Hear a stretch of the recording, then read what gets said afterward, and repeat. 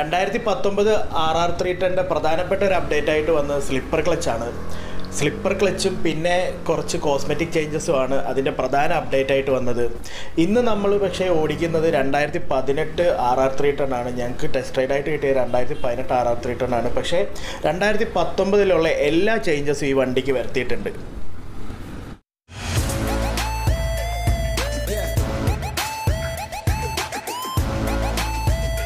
Hi hello friends, എല്ലാവർക്കും പുതിയൊരു review വീഡിയോയിലേക്ക് സ്വാഗതം. ഇന്ന് നമ്മൾ റിവ്യൂ ചെയ്യാൻ പോകുന്നത് അപ്പാച്ചി RR310 ആണ്. കുറെ ആൾക്കാർ ചോദിച്ചു RR310 ഒന്ന് റിവ്യൂ ചെയ്യാനായിട്ട്. RR310 ഇപ്പോൾ പുതിയതായിട്ട് ഇറക്കിയെങ്കിലും വലിയ വ്യത്യാസങ്ങളൊന്നും അതിന് വരുത്തിയിട്ടില്ല. വന്നിരിക്കുന്ന പ്രധാനപ്പെട്ട വ്യത്യാസം അതിൻ്റെ സ്ലിപ്പർ ക്ലച്ചാണ്. പിന്നെ ഈ ബാർ എൻഡ് വെയിറ്റ്. നേരത്തെ ഈ ബാർ എൻഡിൽ വന്നിരിക്കുന്ന വൈബ്രേഷൻസ് റെഡ്യൂസ് ചെയ്യാൻ വേണ്ടിയിട്ടാണ് ഈ ബാർ എൻഡ് വെയിറ്റ് കൊടുത്തിരിക്കുന്നത്.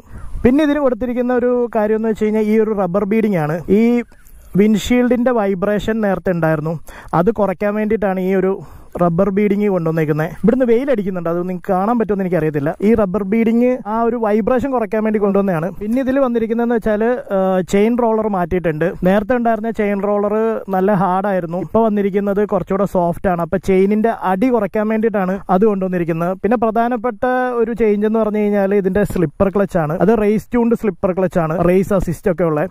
അത് അത്യാവശ്യം ഞാനിപ്പോൾ ഈ വരുന്ന വഴിക്ക് ഞാനത് യൂസ് ചെയ്ത് നോക്കി. എൻജിൻ ബ്രേക്കിംഗ് നല്ലതാണ്. അതുപോലെ തന്നെ സ്ലിപ്പർ ക്ലച്ച് നമുക്ക് കൂടുതൽ യൂസ്ഫുൾ ആയിട്ടുള്ളത് നമ്മൾ കോർണറിംഗ് ഒക്കെ ചെയ്യുന്ന സമയത്താണ്. നല്ലൊരു വേഗതയിൽ നമ്മൾ വന്നിട്ട് നമ്മൾ കോർണർ ചെയ്യുന്ന നമുക്ക് ഗിയർ റാപ്പിഡ് ആയിട്ട് ഡൗൺ ചെയ്യാൻ പറ്റും. ഡൗൺ ചെയ്ത് കോർണർ ചെയ്ത് കഴിഞ്ഞാൽ നല്ലൊരു സ്റ്റെബിലിറ്റി നമുക്ക് കിട്ടുന്നതായിരിക്കും. ഈ വണ്ടി നമ്മൾ ആദ്യമായിട്ട് റിവ്യൂ ചെയ്തുകൊണ്ട് ഇതിന്റെ കുറച്ച് ഫീച്ചേഴ്സ് ഒക്കെ നമുക്ക് എടുത്തു പറയേണ്ടതായിട്ടുണ്ട്. അതായത് ഇതിന്റെ ABS-നെ പറ്റി പറയുകയാണെങ്കിൽ ഡ്യുവൽ ചാനൽ ABS ആണ്, പെറ്റൽ ഡിസ്ക് ആണ്. പെറ്റൽ ഡിസ്കിൽ എന്താണ് പെറ്റൽ ഡിസ്കിന്റെ പ്രത്യേകത എന്ന് ചോദിച്ചു കഴിഞ്ഞാൽ ഇതിന്റെ ഹീറ്റ് ഡെസിപ്പേഷൻ കൂടുതലായിരിക്കും. അപ്പോൾ നമുക്ക് ബ്രേക്കിംഗ് എഫിഷ്യൻസി കൂടും. ഇതിന്റെ മോണോഷോക്ക് സസ്പെൻഷൻ ഒരു റേസ് ട്യൂൺഡ് സസ്പെൻഷൻ ആണ്. അത്ര സോഫ്റ്റ് സസ്പെൻഷൻ നമുക്ക് പറയാൻ പറ്റത്തില്ല, എന്നാൽ അത്ര ഹാർഡ് സസ്പെൻഷനും അല്ല. പിന്നെ ഇതിന്റെ അപ്സൈഡ് ഡൗൺ ഫോർക്ക്, ഈ ഗോൾഡൻ കളറും ഈ ഒരു ഫോർക്കും പണ്ട് മുതലേ നമ്മുടെ ഒരു ഫേവറേറ്റ് ആണ്. പിന്നെ ഈ വണ്ടിയിൽ നമ്മൾ പ്രധാനമായിട്ട് എടുത്തു പറയേണ്ട കാര്യം ഇതിന്റെ ഫെയറിങ്ങിലുള്ള ഈ ഒരു വെന്റൊക്കെ ഹീറ്റ് ഡെസിപ്പേഷൻ വളരെ എഫിഷ്യന്റ് ആയിട്ട് മാനേജ് ചെയ്യാൻ വേണ്ടിയിട്ടാണ് കൊടുത്തിരിക്കുന്നത്. ഇപ്പം നിങ്ങൾക്ക് കാണാൻ പറ്റും, ഇവിടെ ആണെങ്കിലും ശരി ഇവിടെ ആണെങ്കിലും ശരി നമ്മുടെ കാലിലേക്കൊന്നും ഒരു രീതിയിലും ഹീറ്റ് വരുന്നില്ല. ഞാനിപ്പോൾ ട്രാഫിക്കിലൂടെയാണ് ഓടിച്ചു വന്നത്, പക്ഷെ വളരെ കംഫർട്ടബിൾ ആയിട്ട് ഓടിക്കാനും പറ്റി.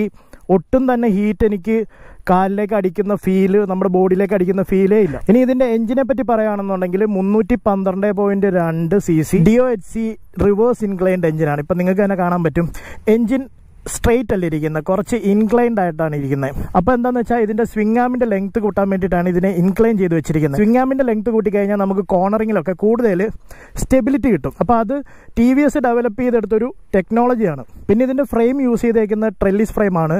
അപ്പോൾ ഡയമണ്ട് ഫ്രെയിമൊക്കെ ആയിട്ട് കമ്പയർ ചെയ്യുമ്പോൾ കുറച്ചും കൂടെ വണ്ടി സ്റ്റേബിൾ ആയിരിക്കും. ഇപ്പോൾ ട്രാക്കിലൊക്കെ യൂസ് ചെയ്യുന്ന ഒരു ട്രാക്ക് സ്പെക്ക് എന്നുള്ള രീതിയിൽ നോക്കുവാണെങ്കിൽ നല്ല എഫിഷ്യൻ്റ് ആയിരിക്കും നമുക്ക് ഈ വണ്ടിയായിട്ട് നമ്മൾ ട്രാക്കിലൊക്കെ ഓടിക്കുകയാണെന്നുണ്ടെങ്കിൽ. ഇനി നമുക്ക് ഇതിൽ കയറി ഇരിക്കുമ്പോൾ ഇപ്പം എൻ്റെ ഒരു ഹൈറ്റ് വെച്ച് നോക്കുവാണെങ്കിൽ 178 സെൻറ്റിമീറ്റർ ഉണ്ട്. രണ്ട് കാലും നിലത്ത് കുത്തി തന്നെ ഇരിക്കുന്നത്. പിന്നെ ഇതിന്റെ ഫുഡ് പെക്കിലേക്ക് വരുവാണെങ്കിൽ അത്ര റെയർ സെറ്റ് അല്ല. ഇപ്പോൾ RC390 ഒക്കെ വെച്ച് കമ്പയർ ചെയ്യുവാണെങ്കിൽ അത്ര റെയർ സെറ്റ് അല്ല. കാരണം ഇവരൊരു ടൂറിംഗ് പർപ്പസിന് വേണ്ടിയിട്ടും പിന്നെ ഒരു ഡെയിലി യൂസ് എന്നുള്ള ഒരു കൺസെപ്റ്റിന് വേണ്ടിയിട്ടുമാണ് എല്ലാം കൂടെ ഒരു മനസ്സിലിരുത്തിക്കൊണ്ടാണ് ഈ ഒരു വണ്ടി ഡിസൈൻ ചെയ്തേക്കുന്നത് TVS. അതുകൊണ്ട് തന്നെ നമുക്ക് ഡെയിലി യൂസിനും ഞാൻ നേരത്തെ ഓടിച്ചപ്പോൾ ഞാൻ പറഞ്ഞിട്ടുണ്ട്, ഇങ്ങോട്ട് ഓടിച്ചു വന്നപ്പോൾ പറഞ്ഞിട്ടുണ്ട്, ഡെയിലി യൂസിനും നമുക്ക് കംഫർട്ടബിൾ ആണ്. ടൂറിങ്ങിനാണേലും നമുക്ക് അത്യാവശ്യം കംഫർട്ടബിൾ ആണ്. ഇനി ഇതിൻ്റെ ഹെഡ്ലൈറ്റിനെ പറ്റി പറയുകയാണെങ്കിൽ ബൈ LED ഹെഡ്ലൈറ്റ് ആണ് വരുന്നത്. ബൈ LED ഹെഡ്ലൈറ്റ് എന്ന് പറഞ്ഞു കഴിഞ്ഞാൽ ലോ ബീമും ഹൈ ബീമും ഈ ഒരു പ്രൊജക്ടർ ലൈറ്റ് ഉണ്ടോ, ഈ ഒരേ ലൈറ്റ് യൂസ് ചെയ്തിട്ടാണ് രണ്ടും വരുന്നത്. ഇപ്പം ഞാൻ കാണിച്ചു തരാം, കണ്ടോ. പിന്നെ ഇതിൻ്റെ ഇൻഡിക്കേറ്റേഴ്സ് 4 ഇൻഡിക്കേറ്റേഴ്സും LED ഇൻഡിക്കേറ്റേഴ്സാണ്. ടെയിൽ ലൈറ്റും LED ആണ് വരുന്നത്. പിന്നെ ഇതിൻ്റെ ടെയിൽ ലൈറ്റിന് പറയുന്നത് ഇൻവേർട്ടഡ് ഒമേഗ ടെയിൽ ലൈറ്റ് എന്നാണ്. അത്യാവശ്യം നല്ലൊരു ഡിസൈനാണ് ആ ടെയിൽ ലൈറ്റിൻ്റെ. പിന്നെ ടയർ ഹഗർ നല്ല യൂസ്ഫുള്ളാണ്, ചെളിയൊന്നും നമുക്ക് തെറിക്കില്ല. പിന്നെ ഈ ടെയില് കാണാൻ നല്ല ഭംഗിയാണ്. ഇനി ഇതിൻ്റെ പില്യൺ കംഫർട്ടിനെ പറ്റി പറയുകയാണെന്നുണ്ടെങ്കിൽ നല്ല ഹൈറ്റിലായിരിക്കും പില്യൺ ഇരിക്കുന്നത്, പക്ഷേ ഈ കുഷനിങ് ഉള്ള സീറ്റാണ്. ഇപ്പോൾ നമ്മുടെ റൈഡർ സീറ്റ് പറയുകയാണെങ്കിലും നല്ല കുഷനുണ്ട്. അത്രയും കുഷനിങ് പില്യൺ സീറ്റിനില്ല, പക്ഷേ നല്ല കംഫർട്ടബിൾ ആണ്. ഇനി ഇതിൻ്റെ മോണോഷോക്കിനെ പറ്റി പറയുകയാണെങ്കിൽ 10 സ്റ്റെപ്പ് അഡ്ജസ്റ്റബിൾ ആണ് മോണോഷോക്ക്. പിന്നെ നമുക്കിതിൻ്റെ ഇൻസ്ട്രുമെൻറ്റ് ക്ലസ്റ്ററിനെ പറ്റി നോക്കാം. നേരത്തെ ഉള്ള RR310 സെയിം ഇൻസ്ട്രുമെൻറ്റ് ക്ലസ്റ്റർ തന്നെയാണ്. പിന്നെ നമ്മളിത് വണ്ടി നേരത്തെ റിവ്യൂ ചെയ്തിട്ടില്ലാത്തതുകൊണ്ട് പറയുന്നതാണ്. ഇവിടെ നമുക്ക് ഹസാർഡ് ലൈറ്റിൻ്റെ സ്വിച്ച് ഇൻബിൽട്ടായിട്ട് വരുന്നുണ്ട്, ഹസാർഡ് മോഡ്യൂൾ വരുന്നുണ്ട് ഇൻബിൽട്ടായിട്ട്. പിന്നെ ഇതിൻ്റെ ഇൻസ്ട്രുമെൻറ്റ് ക്ലസ്റ്ററിൽ ഒരു സ്പെഷ്യൽ ഫീച്ചർ എന്ന് പറയാനായിട്ട് ലാപ്പ് ടൈമർ എന്ന് പറഞ്ഞൊരു ഫീച്ചർ ഉണ്ട്. അത് നമ്മൾ ട്രാക്കിലൊക്കെ പോകുമ്പോഴാണ് നമുക്ക് ലാപ്പ് ടൈമർ നമുക്ക് കൂടുതൽ യൂസ്ഫുൾ ആയിട്ടുള്ളത്. അത് നമ്മൾ സെറ്റിൽ കുറച്ച് നേരം പിടിക്കാമെങ്കിൽ ഇവിടെ ലാപ്പ് ടൈമർ വരും. പിന്നെ ഈ ഒരു ഫ്ലാഷിൻ്റെ ഈ സ്വിച്ചിൽ പിടിച്ചാൽ ടൈമർ സ്റ്റാർട്ട് ചെയ്യും.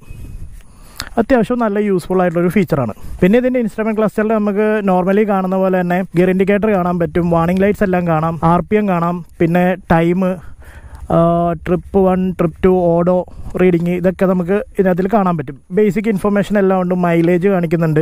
അപ്പോൾ ബാക്കി നമുക്ക് ഇത് ഓടിച്ചുകൊണ്ട് തന്നെ ഇതിനെ പറ്റിയുള്ള കാര്യങ്ങൾ പറയാം.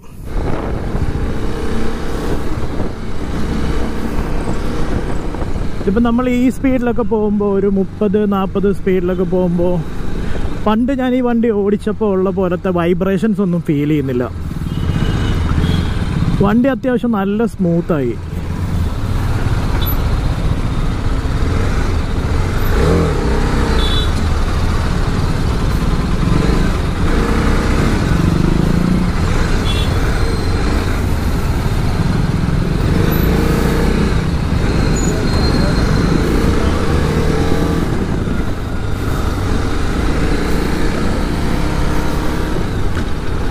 ഇതിൻ്റെ സ്റ്റോക്ക് ടയർ വരുന്നത് മിഷ്ലിൻ്റെ പൈലറ്റ് സ്ട്രീറ്റ് എന്ന് പറയുന്ന ടയറാണ്. ഇപ്പോൾ കറൻ്റ് എൻ്റെ ഡോമിനാറിലും അതേ ടയർ തന്നെയാണ് ഞാൻ യൂസ് ചെയ്യുന്നത്. പൈലറ്റ് സ്ട്രീറ്റ് ടയർ അത്യാവശ്യം നമുക്ക് നല്ല ഗ്രിപ്പുള്ള ടയർ തന്നെയാണ്. കുറച്ച് വെറ്റ് ഗ്രിപ്പ് മാത്രം എനിക്ക് പറയുകയാണെങ്കിൽ ഒരു ലോങ് റണ്ണിൽ ഞാനിപ്പോൾ ആ ടയർ ഇട്ടിട്ട് ഒരു 10,000 കിലോമീറ്ററായി. ലോങ് റണ്ണിൽ വെറ്റ് ഗ്രിപ്പ് അത്രയ്ക്ക് അങ്ങോട്ട് പറയാനില്ല. ഇപ്പം മെക്സിലാറിൻ്റെ ആണെങ്കിലും പെർലിയുടെ ആണെങ്കിലും അതുമായിട്ട് നമ്മൾ കമ്പയർ ചെയ്ത് നോക്കുമ്പോൾ, അല്ലെങ്കിൽ ഒരു കോർണറിങ് ഒക്കെ ചെയ്യുന്ന സമയത്ത് ആ ഒരു മെക്സിലാറും പെർലിയും തരുന്ന ഒരു കോൺഫിഡൻസ് ഒന്നും നമുക്ക് മിഷ്ലിനിൽ നിന്ന് പ്രതീക്ഷിക്കരുത്. പക്ഷേ മിഷ്ലിൻ്റെ ഒരു പ്രത്യേകത എന്ന് പറഞ്ഞു കഴിഞ്ഞാൽ നല്ല ഗ്രിപ്പും ഉണ്ട്, അതുപോലെ ലോങ് ലാസ്റ്റിങ്ങുമാണ്. അതായത് നമുക്കൊരു 20,000 കിലോമീറ്ററൊക്കെ നമുക്ക് ആ ടയർ ലാസ്റ്റ് ചെയ്യും.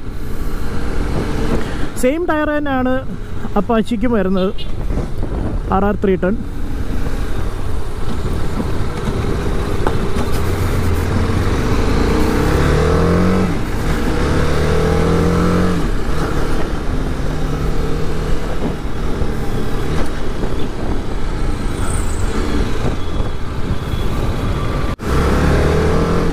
അത്യാവശ്യം നല്ല രീതിയിൽ ട്രാഫിക്കിലൂടെ ഇപ്പം ഞാൻ ഓടിച്ചു വന്നത്.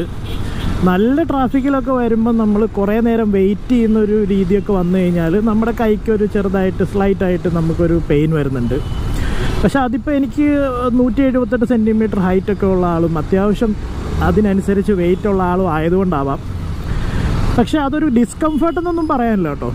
നമുക്ക് കുറേ നേരം നമുക്ക് എന്താ പറയുക, ട്രാഫിക്കിൽ വെയിറ്റ് ചെയ്യുമ്പോൾ ഉണ്ടാവുന്നൊരു ഡിസ്കംഫർട്ട് മാത്രമേ ഉള്ളൂ. ശരിക്കും നമുക്ക് ഈ ട്രാഫിക്കിലൂടെ ഓടിക്കുമ്പം നമുക്ക് ഫ്രീക്വൻ്റ്ലി ചോദിക്കുന്ന ഒരു ക്വസ്റ്റ്യന് ഉത്തരം പറയാൻ പറ്റും. ഈ വണ്ടി നമുക്ക് ഡെയിലി യൂസിന് പറ്റുമോ എന്നുള്ളൊരു ചോദ്യമുണ്ട്. ഏത് വണ്ടി റിവ്യൂ ചെയ്താലും എല്ലാവരും ചോദിക്കുന്നൊരു ചോദ്യമാണ്, ഈ വണ്ടി ഡെയിലി യൂസ് ചെയ്യാൻ പറ്റുമോ എന്നുള്ളത്. അപ്പം അങ്ങനെ ഒരു ചോദ്യം RR310 പറ്റി ചോദിക്കുകയാണെന്നുണ്ടെങ്കിൽ നിങ്ങൾക്കിത് ഡെയിലി യൂസ് ചെയ്യാം, ഒരു കുഴപ്പമില്ല. നേരത്തെ ഇതിൻ്റെ ഓൾഡർ മോഡൽ ഓടിച്ച സമയത്ത് ഒരു 4500 അല്ലെങ്കിൽ ഒരു 7000 RPM താഴെ നമ്മൾ ഓടിക്കുമ്പോൾ ഒരു വൈബ്രേഷൻ ഫീൽ ചെയ്യുന്നുണ്ടായിരുന്നു. അപ്പോൾ ഈ വണ്ടി ഓടിക്കുമ്പം അപ്പം നിങ്ങൾക്ക് കാണാമെന്നറിയത്തില്ല, അങ്ങനത്തെ ഒരു വൈബ്രേഷനും എനിക്ക് ഫീൽ ചെയ്യുന്നില്ല. വളരെ സ്മൂത്തായിട്ട് ഓടിക്കാൻ പറ്റുന്നുണ്ട്. അപ്പോൾ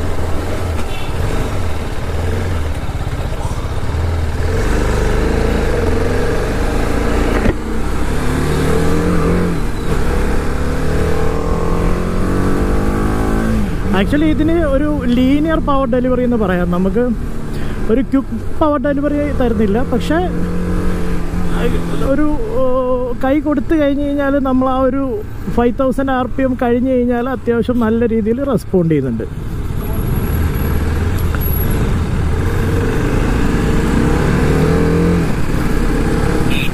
എനിക്ക് പനി ആയതുകൊണ്ട് കുറച്ച് ബ്രീത്തിൻ്റെ ഇഷ്യൂസ് ഉണ്ട്, ശബ്ദവും പോയിട്ടുണ്ട്. നല്ല രീതിയിൽ ബ്രീത്ത് എനിക്ക് കൺട്രോൾ ചെയ്യാൻ പറ്റുന്നില്ല. നോർമലി ഈ റിവ്യൂ ചെയ്യുമ്പം ബ്രീത്തിൻ്റെ ഇഷ്യൂസ് വരുന്നതുകൊണ്ട് അത് നോക്കിയാണ് എപ്പോഴും ചെയ്യാറ്. ഇപ്പോൾ പനി ആയതുകൊണ്ട് അങ്ങനത്തെ ഒരു ഇഷ്യൂ ഉണ്ട്.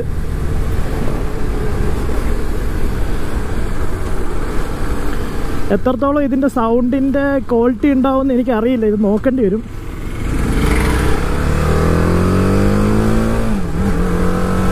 ശരിക്കും നമുക്ക് പൈലറ്റ് സ്ട്രീറ്റിൻ്റെ ഈ ടയർ ഡൊമിനാറിൽ വരുന്നതിനേക്കാളും കംഫർട്ട് എനിക്ക് RR310 തോന്നുന്നുണ്ട്. കാരണം നമ്മൾ ചെറിയ കോർണറിങ് ഒക്കെ ചെയ്യുമ്പോൾ അല്ലെങ്കിൽ ഒരു വളവൊക്കെ അത്യാവശ്യം നമ്മൾ വളച്ചെടുക്കുമ്പോൾ നമുക്ക് ആ ഒരു കോൺഫിഡൻസ് കിട്ടുന്നുണ്ട്. നോർമലി എനിക്ക് ഡൊമിനാറിലുള്ളതിനേക്കാളും കുറച്ചുകൂടെ കോൺഫിഡൻ്റ് ആയിട്ട് തോന്നി. ഈ ടയർ ഇതിന് നല്ലതാണെന്ന് എനിക്ക് തോന്നുന്നുണ്ട്.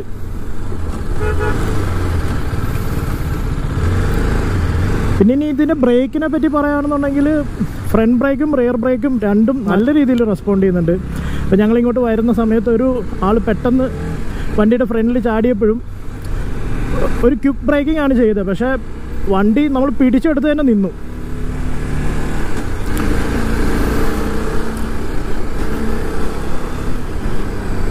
ഇത് ഒരു ഷോർട്ട് റിവ്യൂ എന്ന് വേണമെങ്കിൽ പറയാം നമുക്ക്. കാരണം എനിക്കും അത്ര ഞാൻ കംഫർട്ടബിൾ അല്ല ഇന്ന് റിവ്യൂ ചെയ്യുന്നതിൽ.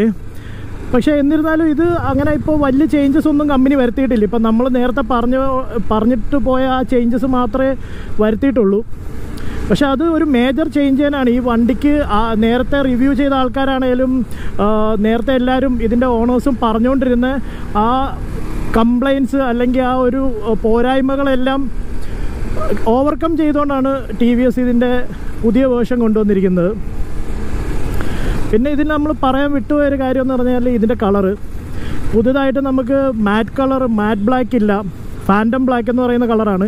അതായത് ഗ്ലോസി ബ്ലാക്കാണ്. അത് നല്ല രസമാണത് കാണാൻ. ആക്ച്വലി ഇപ്പം ഞങ്ങൾ ഷോറൂമിൽ നിന്ന് ഈ വണ്ടി എടുത്തപ്പോൾ, റെഡ് വണ്ടി എടുത്തപ്പോൾ അവിടെ വണ്ടിയില്ല. അല്ലെങ്കിൽ ഒരു വാക്ക് അറൗണ്ട് പോലെങ്കിലും നമ്മൾ ആ കളറൊന്ന് കാണിച്ചേനെ. നല്ല ഭംഗിയാണ് ഫാൻറ്റം ബ്ലാക്ക് കാണാനായിട്ട്.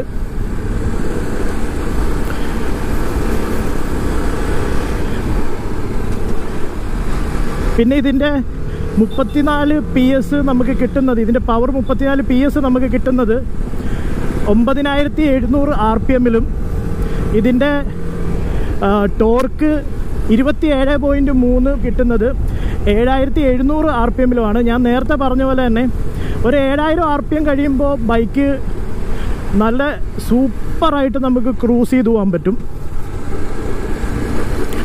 പക്ഷെ അൺഫോർച്ചുനേറ്റ്ലി നമുക്ക് അങ്ങനെ പോകാനായിട്ടുള്ള ഒരു റോഡ് നമുക്ക് കിട്ടിയില്ല ഇവിടെ.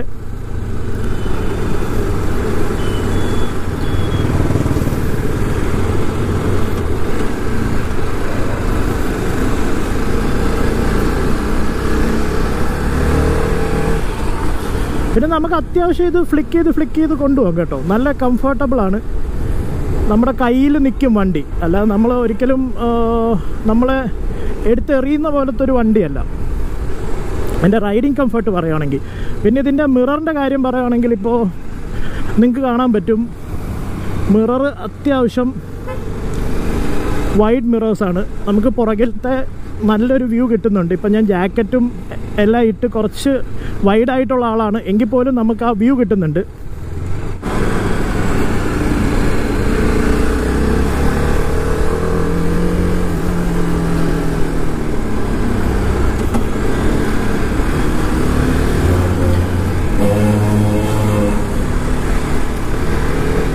പിന്നെ ഇതിൻ്റെ സ്ലിപ്പർ ക്ലച്ച് അത്യാവശ്യം നല്ല യൂസ്ഫുള്ളാണ് കേട്ടോ. ഞാനിപ്പോൾ കുറേ തവണ ഇത് യൂസ് ചെയ്തു. പിന്നെ ഇത് റബ് മാച്ച് ചെയ്ത് ഓടിക്കാൻ അടിപൊളിയാണ്. നല്ലൊരു എഞ്ചിനാണ് കേട്ടോ.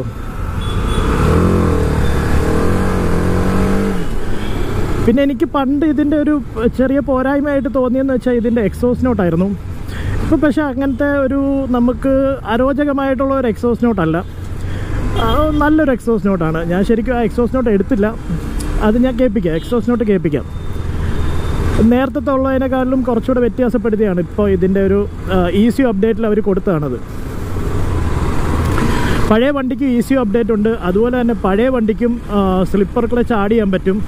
ഏകദേശം അതിൻ്റെ പാർട്സിൻ്റെ കോസ്റ്റ് വരുന്നത് 4000 രൂപയും പിന്നെ അത് ഏകദേശം ചെയ്തു വരുമ്പോൾ 5000 സംതിങ് വരുന്നുണ്ട് ഇതിന് സ്ലിപ്പർ ക്ലച്ച് പഴയ വണ്ടിക്ക് വെക്കണമെന്നുണ്ടെങ്കിൽ. ഇതിൻ്റെ കൊച്ചിയിലെ ഓൺ റോഡ് പ്രൈസ് വരുന്നത് 2,69,500 രൂപയാണ്. അപ്പോൾ നമുക്കിതിൻ്റെ എക്സോസ് നോട്ട് കൂടെ ഒന്ന് കേട്ട് നോക്കാം. ഞാൻ ആക്ച്വലി എക്സോസ് നോട്ട് എടുക്കാൻ മറന്നുപോയായിരുന്നു. അതുകൂടെ നമുക്കൊന്ന് എക്സോസ് നോട്ട് കൂടെ നമുക്കൊന്ന് കേട്ട് നോക്കാം.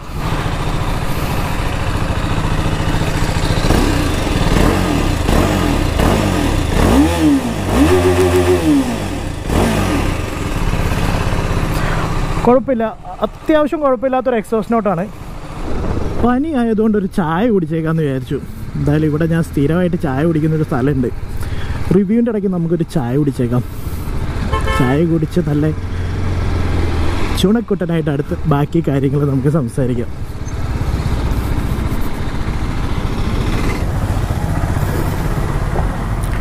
ചായ 2 ചായ എടുത്തോ മാസം. അപ്പോൾ ചായ വന്നിട്ടുണ്ട്. ചായയുടെ കൂട്ടത്തിൽ സുഹിയൻ ഞങ്ങൾ മേടിച്ചിട്ടുണ്ട്. അപ്പോൾ ചായയും സുഹിയനും കഴിച്ചിട്ട് നമ്മുടെ റിവ്യൂയിലേക്ക് നമുക്ക് കടക്കാം.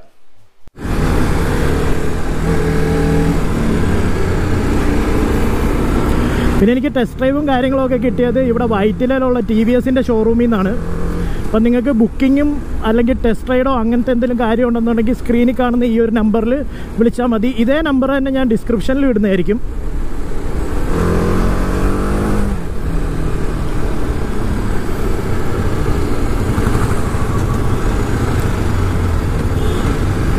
ഇന്നിപ്പോൾ ശനിയാഴ്ച ആയതുകൊണ്ട് അത്യാവശ്യം നല്ല ട്രാഫിക് ഉണ്ട്. പോരാത്തതിന് എനിക്ക് പനിയായതുകൊണ്ട് എനിക്ക് അതിൻ്റേതായ നല്ല ബുദ്ധിമുട്ടുമുണ്ട്.